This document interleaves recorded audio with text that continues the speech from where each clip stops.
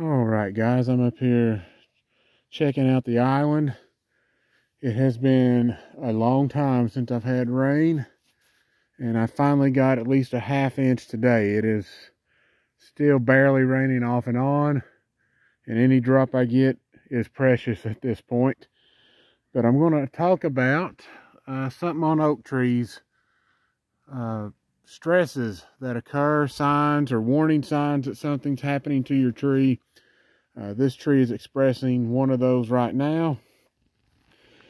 And if anybody's ever run into this, you start seeing, looks like water or sap oozing out of the tree.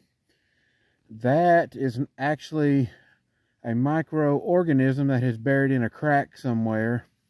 And you can see it kind of fumigating out the trunk right here. See it moving. Air bubbles coming out. It literally smells like alcohol or beer or something fermented really bad. And this is called alcoholic fuming. There's another spot right there doing it. Whenever trees are under stress, you will see this disease kick in, and it can kill the tree. Or it may come out of it, and basically it's going to need rain to help.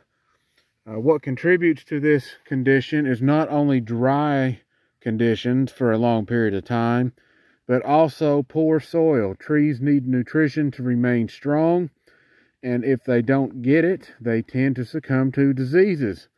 And I'm kind of worried that this oak may end up being in trouble down the road.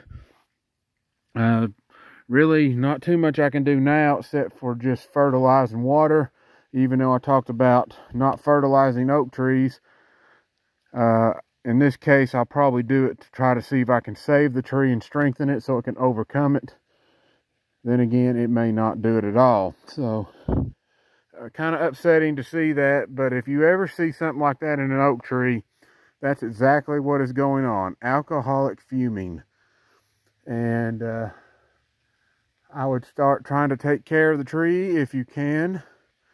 At the very least, if you can't do that, keep a sharp eye on this tree. If it does show signs it's dying, it's probably better off just to go ahead and cut it down. You can always replace the tree with something else, even though this tree is a production age. Most people don't have the money to buy giant oaks that are $500+ a pop. Most people want to buy the smaller trees, which sets you back several years to a decade, depending on which one you get. So there you go, guys. A short video on oak tree stresses and alcoholic fuming. The best prevention, once again, is healthy ground. You can hear the rain coming out. Heck yeah.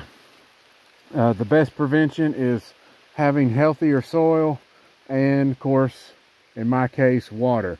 This tree didn't start doing this until about 5 or 6 days ago, and that's unfortunate. All right, guys, so that's the end of that video. Again, if you like this content, hit that like and subscribe button, and I'll try to give you the best videos I can. These are not professionally done. I'm just doing them to help people out. So have a good one, guys.